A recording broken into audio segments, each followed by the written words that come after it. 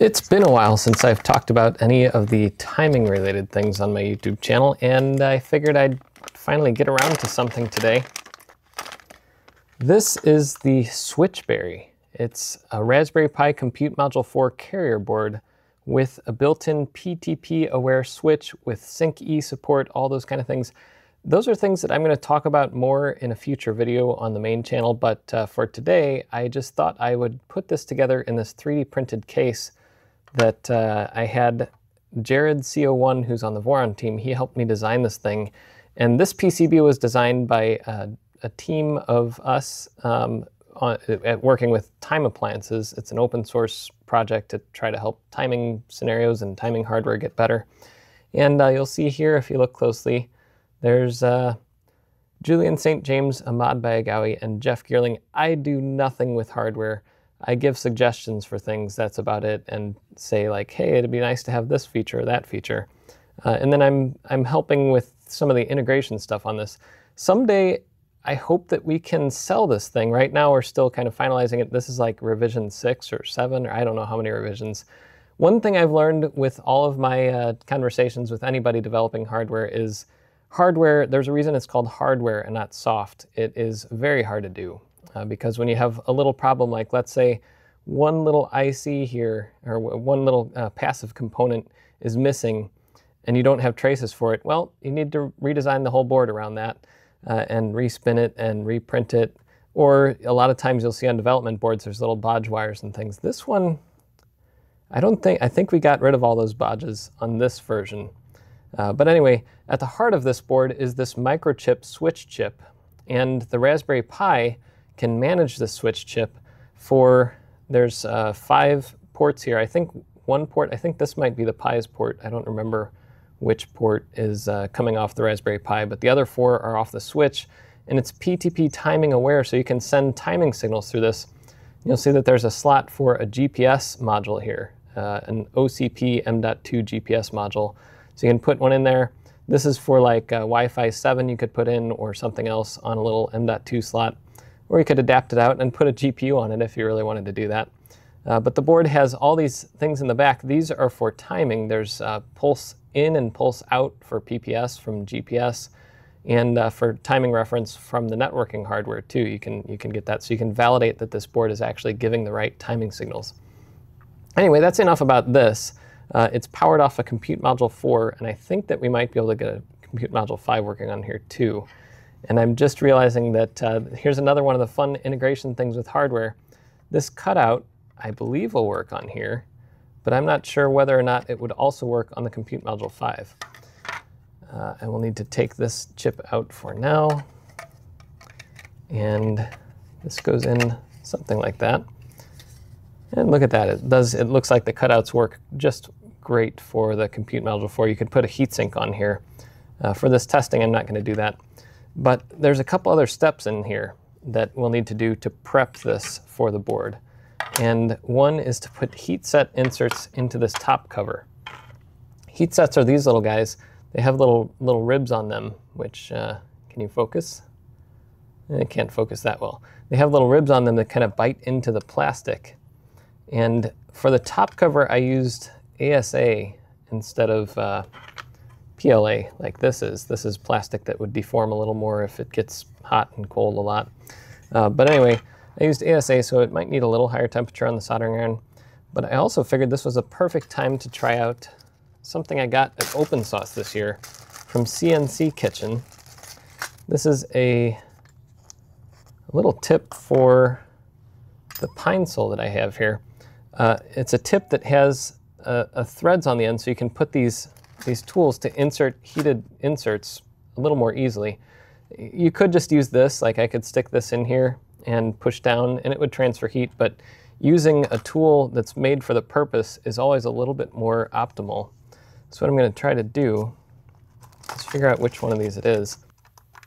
Looks like it'll be this one. Maybe. Maybe. Yeah, definitely not that one. And probably not this one. Yeah, that doesn't feel right either. Find the right tip and you screw it onto the end here, like that. And then I need to take this guy off.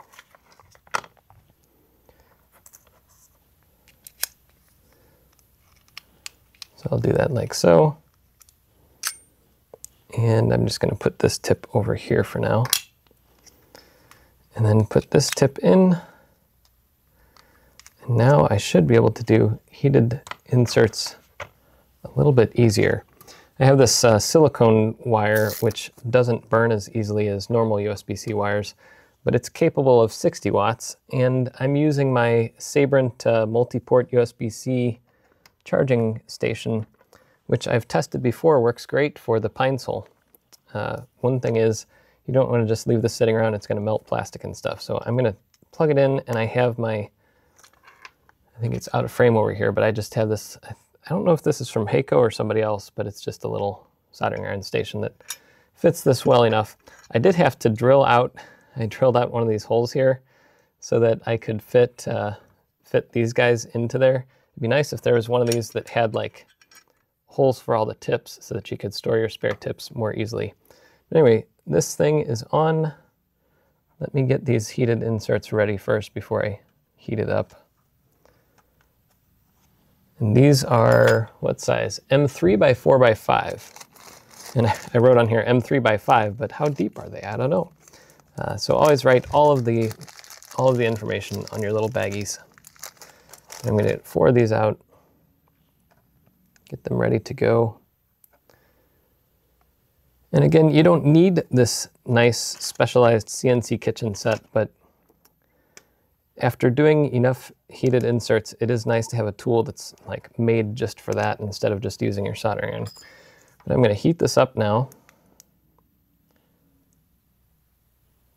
So we're getting up there. And if you've never seen a pine sol before, these things are quite nice. Oh, it's burning off a little bit of, I don't know what that is, but it's going right into the camera lens, a little bit of smoke there. But let's see if we can get these.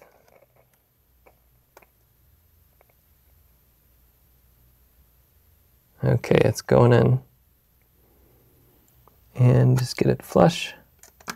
Number 2. You really can't see what I'm doing here.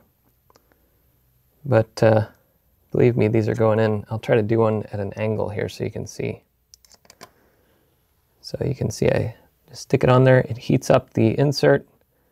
It pushes it down in there. I just want to get it flush, and that's it.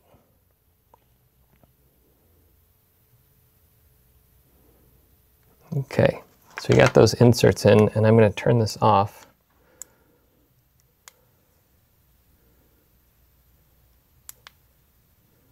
I forget how you turn, like say, like standby mode.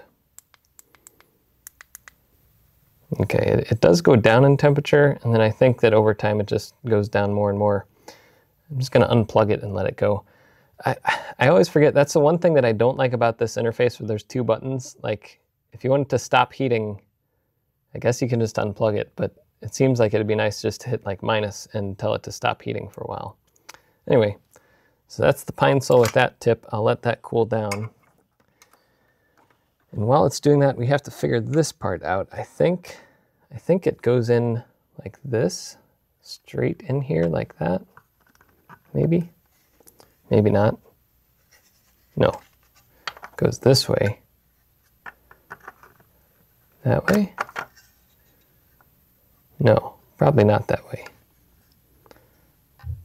No, it definitely goes this way, but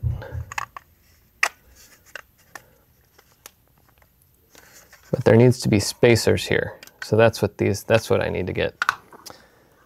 So this build is a little bit complicated. One of the tricks of hardware is trying to figure out exactly how you want things to go together, because you can't just design a board and be done with it. You have to design it for assembly.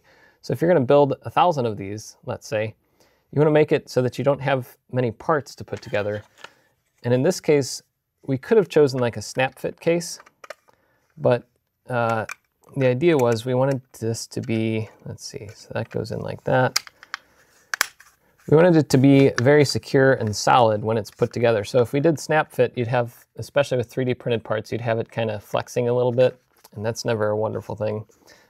So we have screws, but with screws you have to have the right threads, the right inserts, the right bolts, and all that kind of stuff.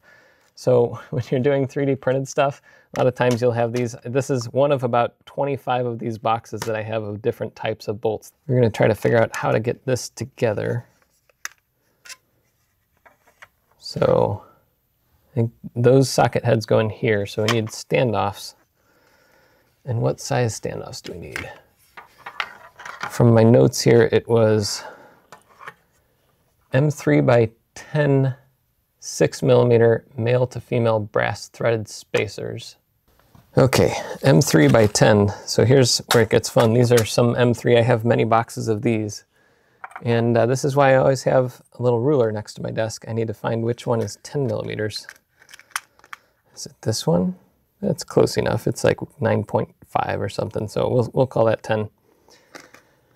So it looks like we use these guys. So I'll need 1, 2, 3, 4. Put them into here. Do I have a bit for this? Just so I can cinch them down nicely. Is that the right bit? Yeah, that'll work.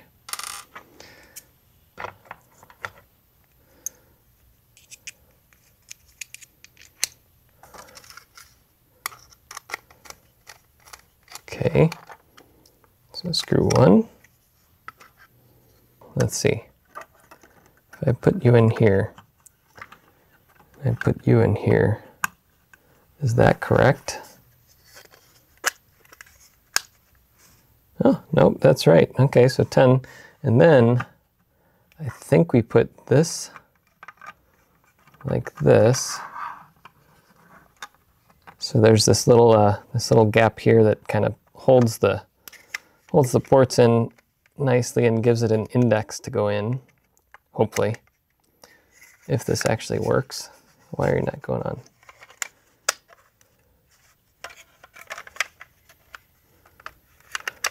There we go. Okay, and then we need M3 by 12. So this one actually has its labels. Whenever you buy these sets, save the labels. M3 by 12, 35 pieces. So this should be that. And then we'll need a different bit. Is it this one? Yes. Ah, lucky. Okay. So let me put that in. Ooh, it doesn't feel so wonderful, but it is going in.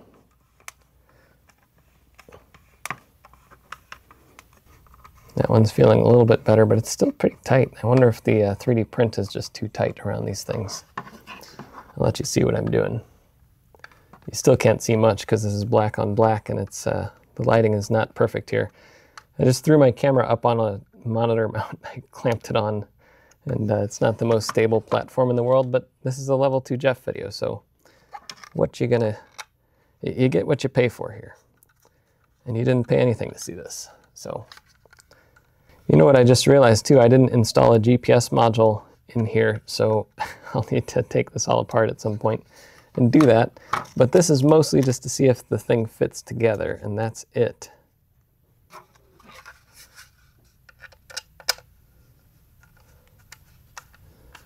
And it definitely fits together.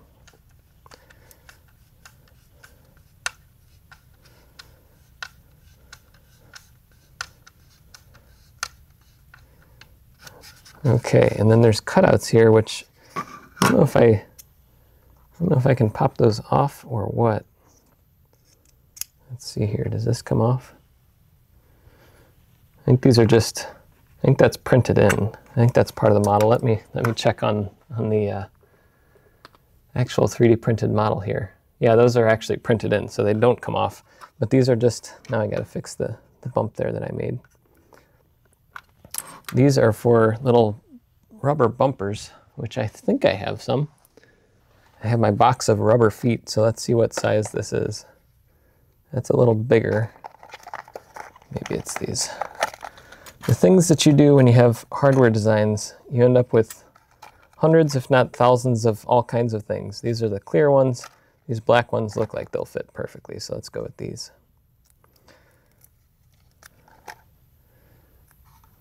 Let's do one bumper. This is also part of the assembly process. Like every step in here, you'll notice that if you buy a really cheap part, it usually comes with 4 of these cut out, but they're not installed on the device. That's because this is another assembly step, and every step of assembly costs more money. You need a larger production line for it, and takes more time. So when you're designing a product for production assembly, there are hundreds, if not thousands, of little steps that you take to determine the final price. Because doing this might add 8 cents or 12 cents to the final cost, or more, depending on how annoying the process is for a production worker. If you have a machine that can stamp these things on, that's great. If you can design into the product itself bumpers or other mounting solutions, that's awesome too. But it looks like we put this together and it's sitting nicely on the desk. So there you have it. This is our Time Appliances Switchberry PTP aware Sync E enabled switch, which I will be testing, and I will show off how it works in a future video. This was just to see if this case puts together, and it does. That was the first time that anybody has integrated the hardware with the case. Let's make sure that the microSD card works in here too. I do see that there's a little gap there. That might be my printing. That might just be the screw needs tightening. Not sure, but that's the only part of this case that I think is a little tiny bit off. Actually, maybe, I don't know. These are the fun things when you're integrating stuff where it's like, okay, redesign that part, redesign this part. The best thing about building hardware is you learn all these little tricks, like whether to put things on a certain face, or the amount of annoyance it is if you put a port somewhere else on a different face, or where you lay out your ports like these, which have little bump outs on them, how you're going to put the case together so it doesn't flex or do weird stuff around those ports. There's 100 little things. And then on top of all that, you have the mechanical assembly portion, which these screws and the standoffs and stuff, that adds a little bit of time and labor. And then ventilation. So after you put this together, run it for a week, put it under load, and then is something inside going to overheat? Then you have to figure out, do I need another heat sink in there? Do I need to put more ventilation on the side, or what? In this case, we have a few holes here and these guys, which are on the bottom of the board. So that's not the best thing for heat, but in terms of the Raspberry Pi CM4, at least, that shouldn't be a big deal. But yeah, level 2 Jeff, here's the Switchberry. I will be covering this more later at some point. And depending on how I post this, that might be upside down. So here's the Switchberry, which would be right side up if I flip the footage. But I don't know if I'll do that, so we'll see. Anyway, I'll see you later. Merry Christmas.